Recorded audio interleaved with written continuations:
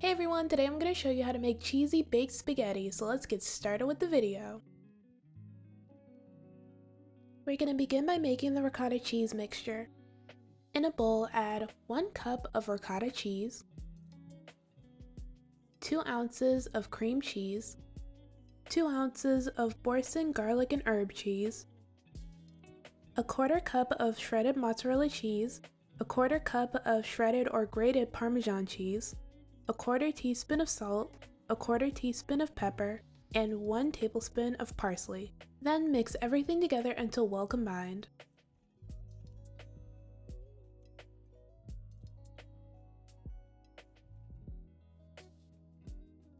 When you're finished, set your cheese mixture to the side.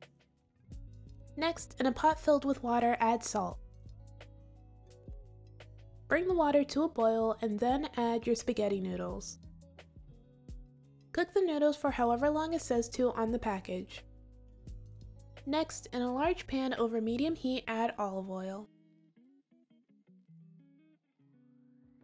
Then add 1 pound of the ground meat of your choice.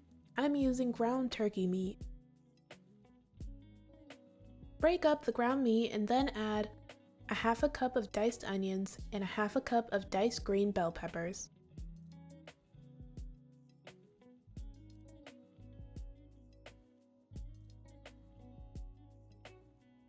Next, add your seasonings. I added seasoned salt, pepper,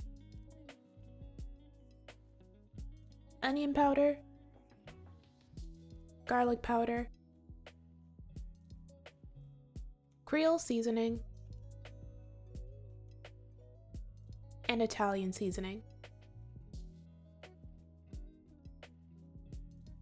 Then, continue to cook the ground meat until it is browned and completely cooked through.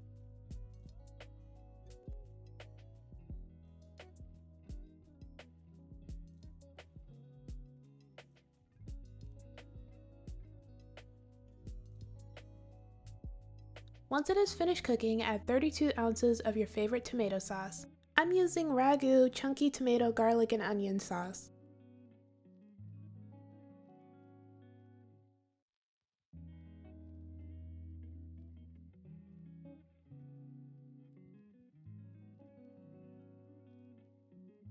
Once you've mixed everything together, take some of the sauce and place it in a bowl and then set it to the side to use later.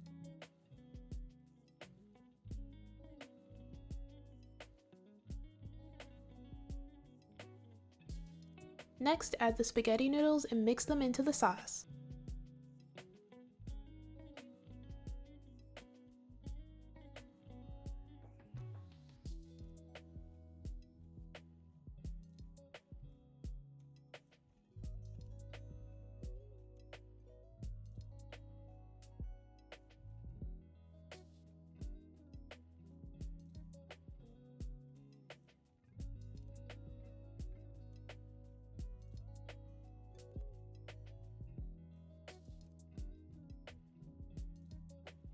Once everything is mixed together, we can move on to the next step.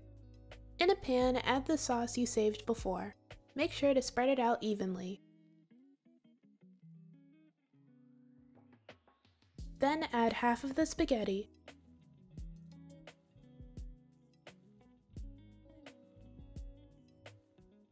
Then add the cheese mixture.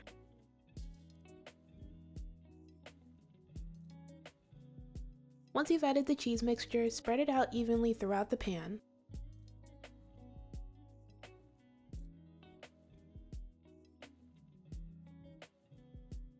Next, add the other 1/2 of the spaghetti.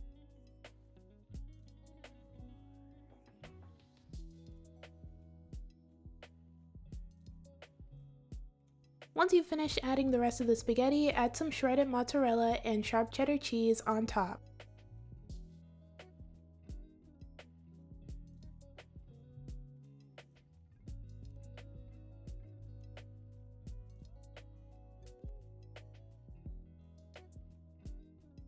When you're finished, bake the spaghetti at 350 degrees for 25 to 30 minutes.